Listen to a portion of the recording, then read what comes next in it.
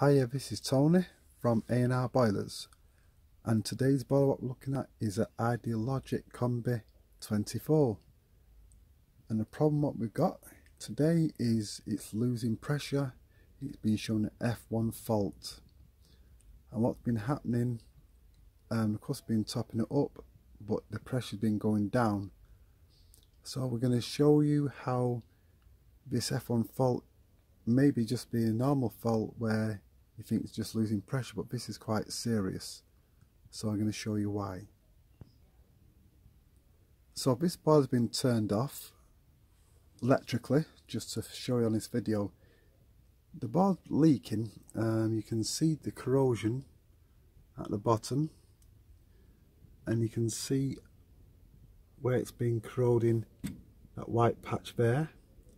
Now what's happening on these particular boilers, have got a bit of a weakness, and it's a heat exchanger.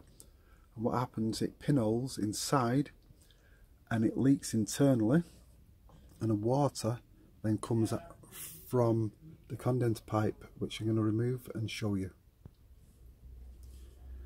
So as I said, the boiler's turned off. It's not producing no condense, but you can see a steady drip coming out there, out the condenser pipe. You can see it drip again.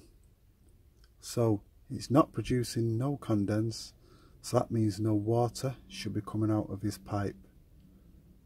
So that means it's got a hole in the main heat exchanger, as I just said.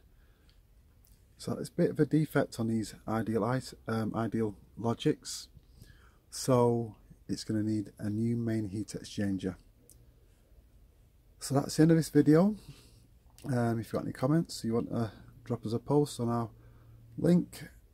If you've got a problem like this and need an engineer out, you can click on our website and you can get an engineer.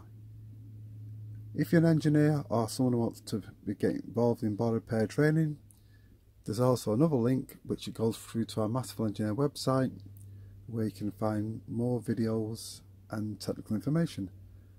So thank you for watching, and we hope to see you on the next video.